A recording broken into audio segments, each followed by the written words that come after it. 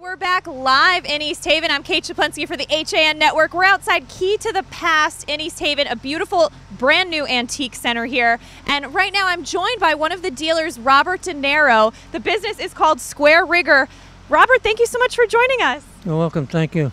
Now, how long have you been in this business selling antiques? Probably about 50 years. Wow, how did you get into it? My wife got me involved. She wanted furniture, and that's how we get started. Now, what are some of your specialties of things that you find and sell?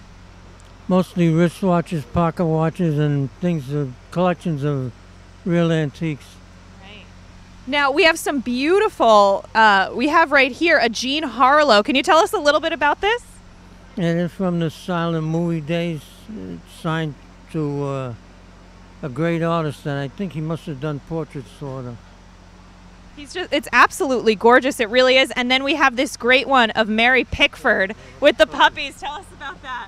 That's a great picture. I think that really depicts what she was like. She was an animal lover. Oh, so wonderful. And then finally, who's this?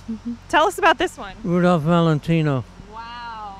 I mean, these are really just beautiful old Hollywood. I mean, who wouldn't want to own these? They're just a great piece of history. Yes, that's for sure. And then they're as rare as can be. And they're signed. I mean, all of these are signed, right? That's right. That's incredible. So how did you find these? I bought collection of an artist from the end of his estate, and these were part of it. That's great. Now, I have to say the owners, Emil Serrano and Judith Serrano, they just came up to me and said they're so blessed to have you here. It's an honor that you're selling here at Key to the Past. How did you get involved with them?